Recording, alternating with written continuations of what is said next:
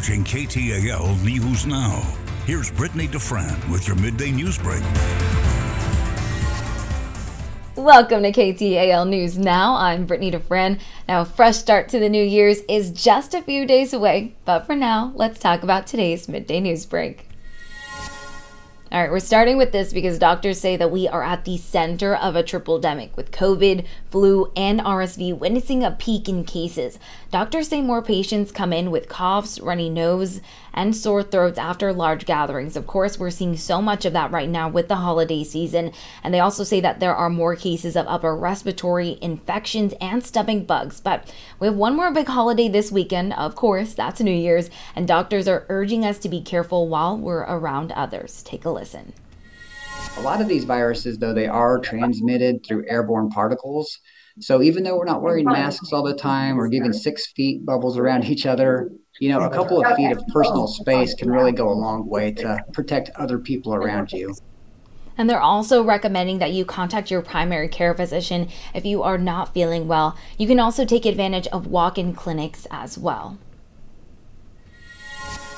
And we're going to stick to the theme of health here because LSU Health Shreveport Center for Emerging Viral Threats will be closed until January 3rd. Now, the hospital says it's because of technical issues, but also if you were making plans for this, the drive-through COVID vaccine center on Linwood Avenue is also going to be closed. So if you had plans to go there, you want to make arrangements. But good news here, the vaccines are still available at local pharmacies, so you can still take advantage of those there. And we're going to switch gears here now because Texarkana police are warning people about debit and credit card fraud around the holidays. Police say it usually happens around this time when people leave their cards out in public, and the theft can happen before you even know it. If you do become a victim, you want to call your bank as soon as possible and cancel that card immediately. That is really going to help out with the situation. Here, take a listen. Just always guard your property. Purses, if you've got your credit card, not even just purses, but wallets and things like that, anywhere you've got your credit card. Don't give your information out over the telephone if somebody contacts you. Contact your police to track down the thief and theft charges as soon as possible. All right, and we're turning to your national headlines now because Southwest has gotten a lot of attention. They have canceled more than 2,500 flights as of yesterday morning, and there was a massive pile of Southwest baggage claim at Midway Airport in Chicago. More than 12,000 Southwest flights have been canceled since Friday, and the airline has struggled to recover from the harsh winter storm during the holiday weekend. Of course, already people were planning to travel around the holiday weekend, and the winter storm really knocked them down. Now, Southwest CEO Bob Jordan says he's sorry for the flight disruptions.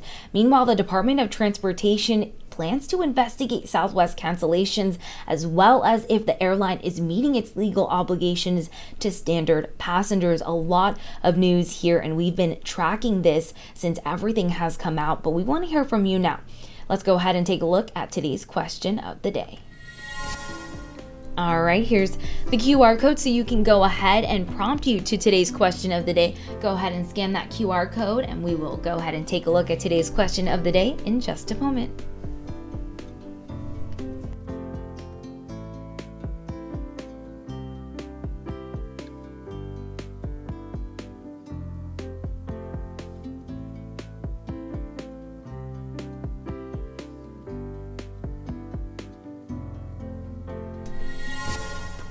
All right, we're taking a look at today's question of the day here. So what was your holiday airport experience like? So we want to hear from you if you were traveling, but if you were not traveling, you can also participate as well. So we have an option for you chose not to fly. You decided not to even dabble in the craziness of the holiday weekend travel. Looks like that is leading with 80%. Now, a few people have mentioned that they did travel and they had a very poor experience, or a poor experience, because very poor is also another option. You also have very good and good. So go ahead and put your answer here. Tell us what your experience was like if you decided to travel. For more details on these stories, head to KTALnews.com or download the KTAL News Now app. But don't go anywhere. More to come on your midday news break right here. Welcome back to KTAL News Now. I'm Brittany DeFran. Now, since the Arctic blast hit our region, there have been a slew of water and sewage issues. Now, we're talking about all of that in this midday news break, starting right now. In an update, the city of Shreveport says the boil advisory is still in effect, but everything is on track for the advisory to be lifted sometime today. The water director says almost every customer in the city should have water back, and most people should have close to normal water pressure. Now, samples have not been sent out for testing, and the city is waiting for those results. So there are many questions there, and we are definitely looking into that. Now, the winter storm led to these broken pipes and leaks for residents, and businesses are suffering from these implications. Now, plumbers are working to meet the demand in conjunction with the city, but they say that there's challenges. NBC6's Elisha Gatewood has more as she looked into this. Take a listen. We have this kind of an extreme freeze event with the wind chills and the minus teens. We're just in an area that we're not prepared for that. What is the biggest concern? Busted water pipes and the damage it causes. Busted pipes and leaks are just a few things plumbers are seeing these days, with failing infrastructure after the wintry mix we've seen this year. But with so many problems and a shortage of plumbers, it's hard to catch them all. And how important is a plumber's job at this time of the year? So very important, very important. There's so many leaks and so many people without water. We try to do everything we can to get to every customer. It's in a timely manner, but with this many leaks and the shortage of plumbers, it's sort of impossible. And this is just some of the things they have to repair during this time of the year. The director of Legacy Dance Studio, Terry Jackson, is dealing with a few of these problems herself after portions of her studio flooded due to busted pipes. I started to panic a little bit, and I was like, don't cry, don't cry, don't cry, it's Christmas, don't cry, it's Christmas. So I'm panicking though, no lie. She describes what she saw. I come here and come into the men's room, and water is pouring from the back of the toilet and dripping from the ceiling. The studio next to the men's room is completely flooded with water.